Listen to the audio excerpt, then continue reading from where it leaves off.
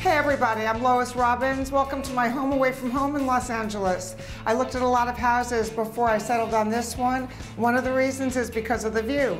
Come on in and I'll show you.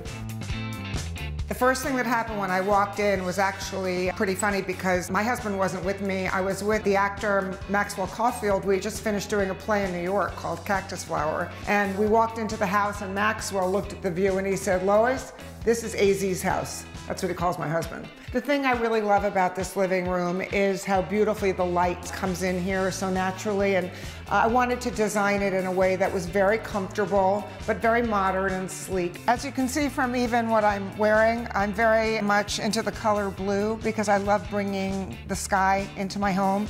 So that was the reason I chose a lot of these colors that were warm and inviting. I'm very into comfort, and while I love furniture that looks sleek, it's got to be really cozy and comfortable when you sit down into it. One of the things that I really love about this home is the open floor plan and how easy it is for my guests to move from one room to the next. And speaking of next, let's go to my cozy den.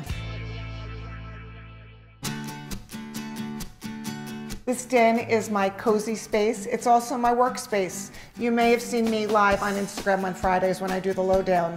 It's my favorite backdrop. It's full of really warm earth tones and colors, and this sofa is maybe the most comfortable sofa you've ever sat in your entire life.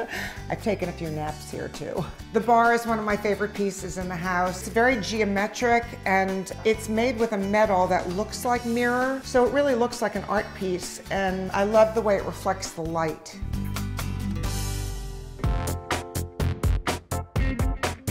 The thing about this room that really is just a wow for me is, again, the view. It feels like a dream living here.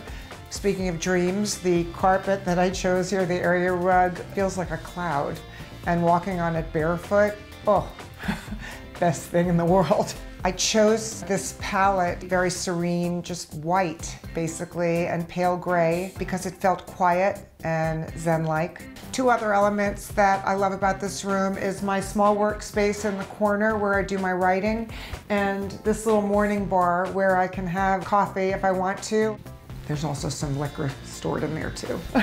Overall, this bedroom, like the rest of the house, is just a place where my husband and I can kick back, relax, and enjoy where we are right now in our lives in this very moment.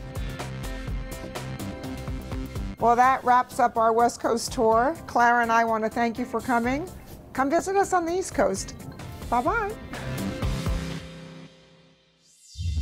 Thanks for watching. Like what you see on the show? Well, be sure to subscribe to our channel. We have so many more beautiful homes to share. It's all about love. Share these homes, you know?